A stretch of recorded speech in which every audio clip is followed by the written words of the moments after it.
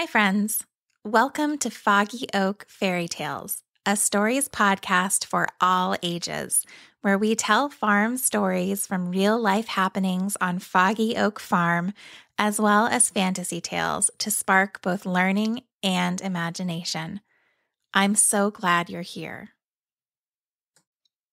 This week, there's a hole in the neighborhood field, and it keeps getting deeper. 4 kids decide to find out what's in the hole and find a prehistoric world full of dinosaurs and magic.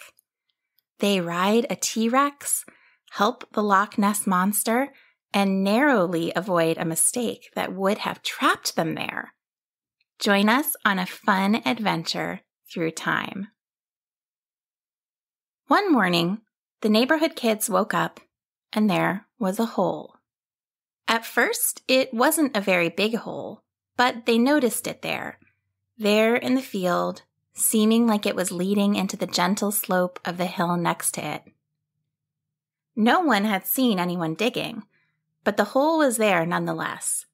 Shallow looking, but wide enough for a child to squeeze into, if it had been deeper. That weekend, the neighborhood kids all gathered, as if of one mind, next to the hole. "Hey, Cassie, did you guys dig that hole when we weren't looking?" One of the kids asked the tall 8-year-old standing to the side of the hole. "No, I had nothing to do with it," Cassie responded. "Do you guys think maybe it's gotten a little deeper, though?" she asked, bending down a bit to peer into the hole. The others clustered closer. It did look a little bit deeper. "Hey, somebody get in there. Let's see how far down it really goes," an 8-year-old named Toby suggested. 2 5-year-olds stepped closer. "I don't really want to get in there," Lila said. "Me neither," Aurora, the other 5-year-old, responded. Just then, all the children heard various parents calling them to dinner. "Tomorrow, maybe," Cassie suggested as they all headed off in different directions to their homes. That night, the kids whose houses were near the hole noticed a strange glowing light emerging from its depths. It didn't go out, it didn't waver, it just shone like a beacon, calling to them. The next morning, as soon as they were up and breakfasted, all the neighborhood kids ran back to meet at the hole. "I saw a light shining from it all night," one kid declared, looking nervously at the now not shining hole. Another child cautiously approached nearer and peered down. "It's definitely deeper. I can't see the bottom anymore." As all the children came closer to assess the new depth of the hole, a faint light, not the bright beacon of the night before, but still definitely a light, began faintly shining up through the inky blackness of the hole. "Okay, that definitely wasn't happening yesterday," Toby announced, looking around in amazement to his friends. "Well, there's nothing else for it," Cassie responded. "Obviously, we have to go check it out." She smiled mischievously at her friends. 12 kids from the neighborhood in total had come out that morning, and it was decided that they would investigate in groups of 4. Safety in numbers and all that. As 2 of the oldest kids, Toby and Cassie, were nominated to go first. Lila and Aurora, the 5-year-olds, insisted on traveling with them. Toby, as the most curious, was happy to be first, while the other 3 prepared to follow behind him. There was some debate in the group about whether a parent should be told. But after all, it was just a hole. What could happen in a hole? Even a hole with a mysterious light coming out of it that was getting suspiciously deeper by the day. The 4 kids started to make their way down into the faintly glowing darkness of the hole. Once all four of them had made it in, they heard a strange voice that seemed to come from both everywhere and nowhere call out to them. "Welcome, visitors. Do ye no harm to the creatures ye encounter, and no harm will come to thee. Go forth into adventure." As the voice faded into nothing, the four children, now the four adventurers, emerged into some kind of cave which glowed with the same strange light as the hole. The children saw a narrow opening beyond the main chamber, which created a small entrance just big enough for the kids to squeeze through. Nodding to one another, they followed Toby out into the sunlight and into a world unlike any they'd seen before. Lush, gigantic ferns grew all around them, with towering, large-leafed trees interspersed. In places, the sunlight was filtered with a greenish cast from the abundance of gigantic plant life all around them. And, more notably than the plant life, there were dinosaurs and pterosaurs and other prehistoric creatures everywhere. Every kind of dinosaur they had learned about or wondered about or heard of, regardless of time period or actual overlap, it seemed as though all they needed to do was think about a dinosaur for one to appear. Pterodons, dimorphodons, and more flew high above them, and around them, there were so many creatures it was almost impossible to process them all. A stegosaurus herd with their strong, tall spikes lumbered by, trailed quietly by an interested-looking Allosaurus. Smaller Europarasauruses scuttled by, and immense Apatosauruses grazed together in the distance. There were feathers, there were not feathers, there were colors, there were teeth. The dinosaurs and pterosaurs ranged in color and presentation in a magnificent variety of shapes, sizes, and features. Awed, but not yet afraid, the children looked around them in wonder, sharing astonished glances every so often as a new dinosaur wandered by. However, it didn't take long for the dinosaurs to notice them. At first, it was just quick looks as creatures wandered by, but slowly the animals began to slow down and appeared to very much be smelling them and looking them over. That voice said nothing would hurt us, right? Aurora asked in a worried voice. It did. Toby started to say more, but that was when the T-Rex showed up. It was indeed rather terrifying, if not exactly as they had imagined it. This T-Rex was lightly feathered, giant-eyed, and clearly a predator. It was followed, however, by a trail of fuzzy-looking, cute baby dinosaurs that the kids realized could only be baby T-Rexes. The grown-up T-Rex shambled up to the group of kids, followed by its own children, and leaned down close, inhaling deeply through its nose. Everyone was surprised when they heard it. "Are you food?" they heard it demand. "You smell so different, but you do smell like food."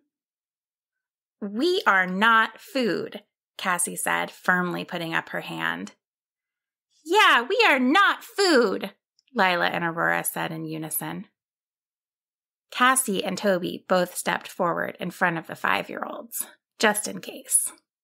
But as soon as the T-Rex leaned just a little bit closer to smell them again, a shield sprang up around the children out of nowhere. They could see through it, but it was definitely solid. The T-Rex yelped in surprise, "Whoa!" and stumbled backwards, almost tripping over its babies. Clearly, it had gotten some kind of shock to its sensitive nose from the shield. Circling pterodons, who had been somewhat interested in coming lower to investigate the children, saw what had happened to the unfortunate T-Rex and quickly sailed back to higher altitudes. Everyone again heard that strange voice from the hole. No, creatures, you know perfectly well that the friends I bring here are not food. Apologize. And just like that, any sense of danger was over.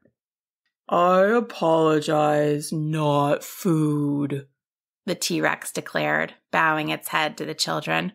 Perhaps I can make amends. Would you care for a ride? What is it you would like to see? Well, if we're really safe, Toby muttered, looking up at the rather intimidating Tyrannosaurus Rex. You're really safe, the T-Rex said, sounding a bit defeated. I know better than to eat not food.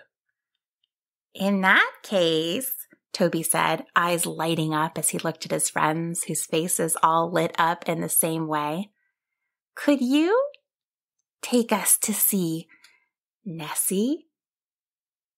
Everyone always wants to see Nessie, the T-Rex said to itself. Climb on my tail and I'll take you to her. Cautiously, the children clambered onto the lowered tail of the giant dinosaur.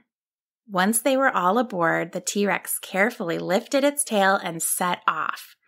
It was a bit hard to hang on to that tail as it swayed and bounced a bit with the T-Rex's movement, but they were all strong. Their legs and arms gripped the tail and they were able to stay on, even if it did feel a bit like riding a bucking bronco. As the T-Rex ran with them on its tail, they saw even more dinosaurs, moving, flying, and crawling about. Hadrosaurs and brachiosaurs munched together. Velociraptors ran in packs, passing them on their hunt. The world was alight with life and creatures the children had only ever been able to imagine. After a bit, they came to a large lake. Nessie is always around here somewhere, the T-Rex said, lowering its tail. If you call to her, I'm sure she'll come. She loves the attention. Thanks, T-Rex, they said. Nessie! Nessie! They all cried out. From a bit down the shore, they heard, good! Finally, someone! I could really use some help here. The children ran down the shore until they came to a cove. This shallow part of the lake contained none other than Nessie, a giant, beautiful, and also rather intimidating plesiosaur. Hello, visitors, Nessie called to them. As you can see, I'm in a bit of a bind here. The children looked, and sure enough, a giant tree had fallen over the mouth of the cove. Nessie was stuck. The water is deep enough to keep me wet, but there's no food here, and I was just swimming around enjoying myself when this tree fell and trapped me here. Do you think you could help me get out? Of course, Nessie, we'll do what we can, Lila said reassuringly. All right, so we are not strong enough to move this tree, but I bet we could ask for some help, Toby said. The children looked at the tall, strong-necked brachiosaurs grazing near the lake. Perfect, they said, smiling to one another. Brachiosaur, excuse me, brachiosaurs, Cassie said, walking up to the nearest group of them. Could you help us move a tree? You're so strong and tall, and you have such long necks. I think That's exactly what we need to help Nessie. Nessie's trapped in a cove, by the way, Cassie explained. The brachiosaurs peered down at the group of children. Oh, visitors, they rumbled in happiness. Certainly we'll help you, since you asked so nicely, man. The children led the brachiosaurs back to the cove where Nessie was waiting. Nessie! One of the brachiosaurs exclaimed. Why didn't you call to ask us for help? How long have you been stuck here? Not cool. Ach, I was embarrassed, Nessie responded, lowering her head. I didn't usually get caught like this. Well, we hope you do the same for us if we got stuck in the water, another brachiosaur said. Let's see what we can do about this, dudes. The group of them waded into the shallow water by part of the large tree. Yeah, this is groovy. No trouble, they muttered to themselves, and working together, they pushed their long necks under the branches of the fallen tree. Together, they pulled the tree away from the mouth of the cove, and as they pulled, they sang happily to one another to make the hard work more fun. Heave ho, move this tree on 1, 2, 3. Heave ho, move this tree with me. In no time at all, the tree had moved away from the mouth of the cove enough that Nessie could slip by into deeper waters. Thank you, friends, Nessie said to the brachiosaurs. I will not forget your kindness, and visitors, thank ye for helping me get assistance when I was too embarrassed to ask for it. In return for your kindness, perhaps you would like a tour of the lake on my back. Nessie looked at the children expectantly. There was no question about that. The children whooped in excitement and cried, yes! If a T-Rex's tail had been amazing, it was nothing to getting a tour of the giant lake from Nessie herself. Nessie moved closer back to the shore so that the children could climb up on her back. As they swam along, Nessie pointed out interesting sights to them. There by the shore, a cliff where some of the flying dinosaurs made their nests. There, a deep spot in the lake where Nessie found particularly delicious fish. There, a warm spot where Nessie liked to bask in the water on sunny days. Hey, Nessie, Aurora asked. Are you actually the same Nessie that lives in Loch Ness in Scotland?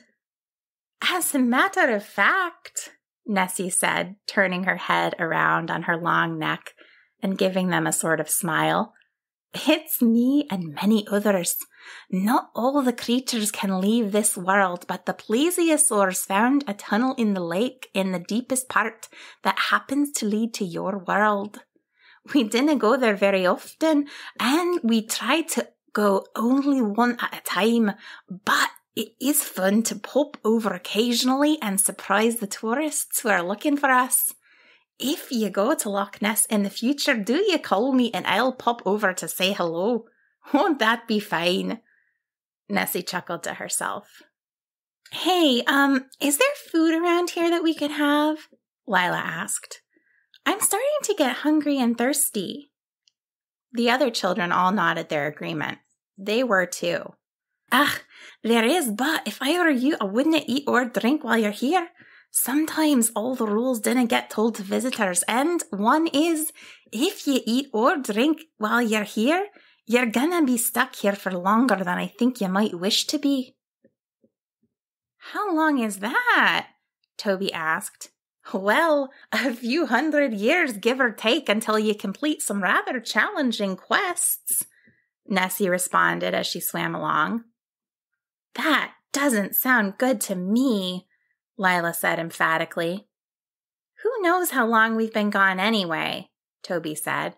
I think we probably ought to make our way back.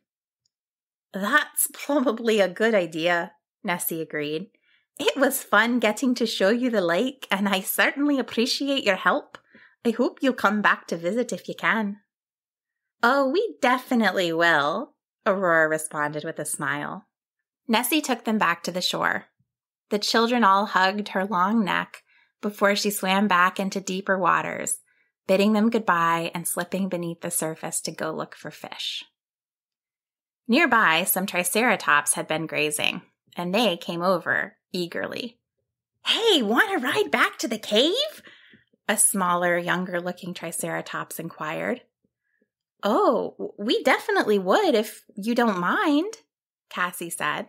"We don't often get to see visitors. This will be an adventure, and we like adventures," the young triceratops responded happily. It and 3 others walked over to the children and bade them climb up as they got themselves down a bit so that the children could climb on. Each kid climbed onto their triceratops, and in no time at all, they were running with them through the lush ferns back towards the cave. When they arrived, the triceratops lowered themselves and the children back down to the ground and said, "Come back and visit sometime, and we'll take you to see our homes. Won't that be fun? Won't that be fun?" "We would very much like that," said Toby, smiling at the excited triceratops. Reluctantly, the children said goodbye to the triceratops, took one last look at the strange prehistoric world, and one by one slipped back into the cave. They made their way to the back, found the mouth of the hole that went gently upwards, and one by one began the climb up into their world. When they emerged, the sun hadn't moved much at all from its mid-morning position, and as soon as the last of them climbed all the way out of the hole, they saw a trail of 8 other children coming up through the hole behind them. The 3 groups of friends all stared at one another in shock. And then, simultaneously, they exclaimed, "You will never believe what happened!" That's the end of the story for this week. Later on, we'll revisit our friends at the hole and find out what happened to the other 2 groups on their adventures. Thanks to my nephew Brody for requesting this story. He's turning 8 this week. Happy birthday, Brody. I love you. Remember, you're part of the story too. What did you think of this story? What did you imagine when you were listening? We'd love to hear your part of the story. If you and your grown-up want, you can share your thoughts or a picture you drew with our Foggy Oak podcast family. You might find it easiest to share with us on Facebook at Foggy Oak Farm, but we have lots of options on our website, foggyoakfairytales.com. You can also check out pictures from the farm and learn more about us. Thanks for being part of the story, and I hope you'll join us next week.